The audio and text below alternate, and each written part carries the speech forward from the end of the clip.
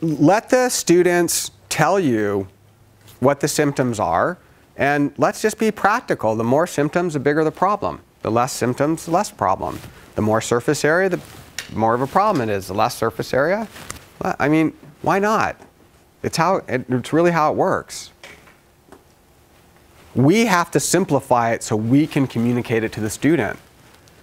You know, I've had individuals say, "Oh gosh, you seem like you really understand it," and when I hear that, I feel like I'm not doing my job, because my job is to help them understand it, right? It's not about how smart are we; it's how smart are they.